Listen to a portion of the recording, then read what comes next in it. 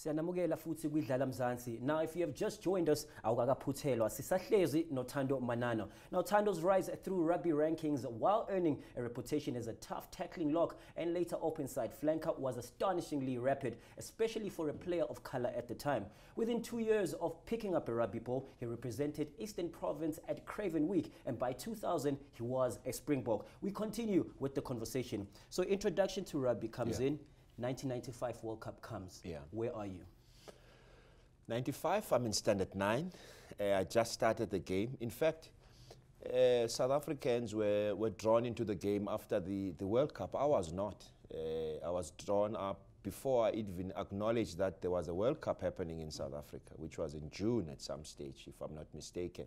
So, you know, the World Cup just rejuvenated, you know, the love of the game. I think for me it rejuvenated. If one looked at guys like Jonah Lomo at the tournament, you know, you look at Franz Rapina, you look at Chester scoring those 4 tries. So those were some of the big guns. You look at Zinzenbroek, you know, that drop goal against England, and so forth. So for me it was just to follow on, because a tournament comes and it goes. And it's the legacy that it leaves behind. And it left for me a legacy that I also wanted to don the green and gold, you know, not knowing that 5 years from that time, I would also be able to call myself and also have my name in the honors board in Cape Town, saying that I'm a Springbok. And those are things that you can't erase, you know, as a sports person. They remain, you know, they're engraved, you know, my life will always go on. But, you know, I would leave a legacy behind. So that was for me what 95 was. It was a time when both the World Cup was staged in South Africa and also my rise into the game started. With that 95 dream, saying, you know what, this is what I want to do now with my life. You then 5 years later say you get the call up. How was that phone call and how did you feel about them? Look, I think year 2000 is a strange year. You know, you read in the book, you know, we found that 2000 was a tough journey from PE to Kimberley. Ways in Ninja, they change. You know, taking a bus from PE at 6, arriving at Bloemfontein at 2 in the morning, being picked up at 10:30 the following day, waiting for someone to pick you up. You know, at that stage, I could have said, you know what, I was already playing for Eastern Province Currie Cup side. It's at home. I've got my own place. I've got everything. It's just comfort.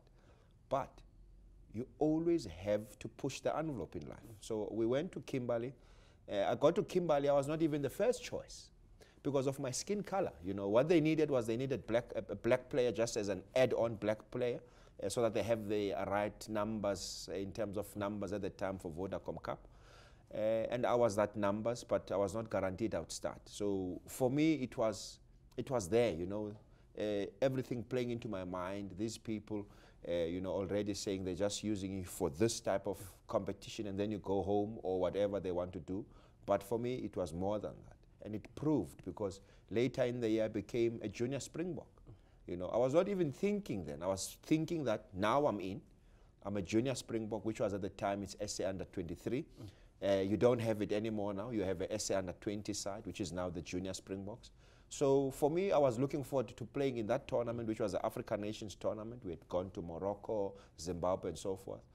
But later in the year, you know, as you say, you know, that call up is when they announced the squads. They started with the SA under 23 sides. My name was not there. And I thought maybe they thought I'm injured because I'd gotten a bump against the Sharks 2 weeks ago. But when I heard my name being called out on the Springbok, it was not only a phone call, but to hear your name on TV, it's surreal. You know, if we are jonga, there's no one around you to jump into. That was the situation. So for him now, it was a Saturday evening. It was after the Currie Cup final, Western Province versus the Sharks. And a lot of things went within me of saying, and it's a self-belief thing, you did it. And I looked around, there's no one. But for me, what was important is I was not doing it for anyone. I was doing it for myself. That's the problem, is once you start thinking about other people, as I said earlier on, it's a problem. Start with yourself. You know, Vuyo wena ngento yenzileyo inside you. And then you can look at, because people outside are going to compliment you, but you don't know how true is that compliment. But for you, you know it's a hard-earned achievement. So for me to hear my name on TV was to say, okay, hold on, I'm there now. Calm down, you've done well.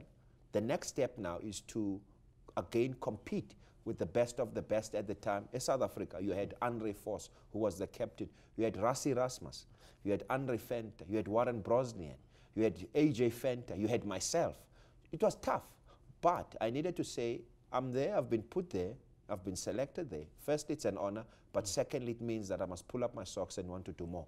You then get called in as a black Springbok. Yes. You're very vocal when it comes to things like rugby development, things like transformation. Yes.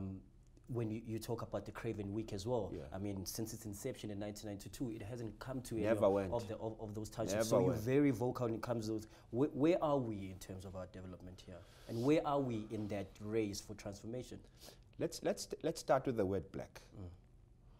I think as a black African, for any person who's a black African in this country and you're not comfortable with your own skin color, you've got a problem.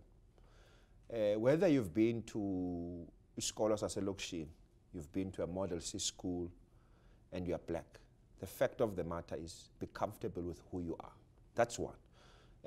Secondly, I don't think in 1992 when the sport rugby was unified amongst all the federations, it was to not include black people. It was to include everyone.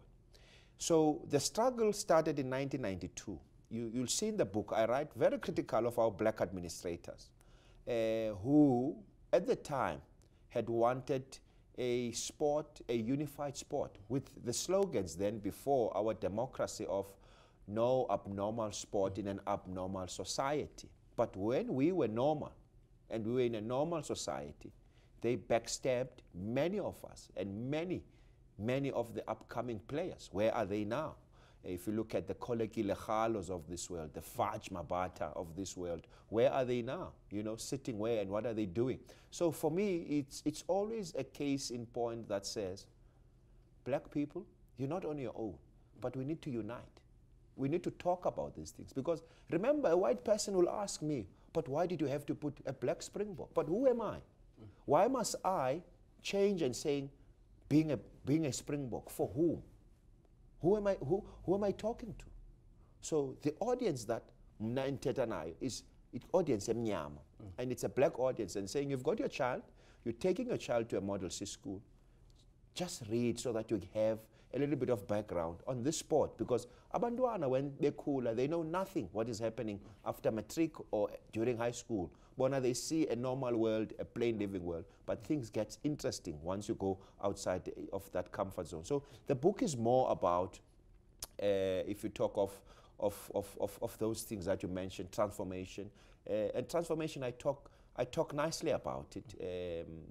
My nice is harsh. Asibambe lapho when we come to the book, because after the break I want us to dissect what is in the book and for you to tell us what one can really pick out and learn from when it comes to the book. So that thought, just hold it there. Now, Thando has arguably become rugby's strongest advocate for the advancement of black people's interest in the sport, and his personal journey reveals why. This conversation is not over yet. After the break, siyaqhubeka nayo.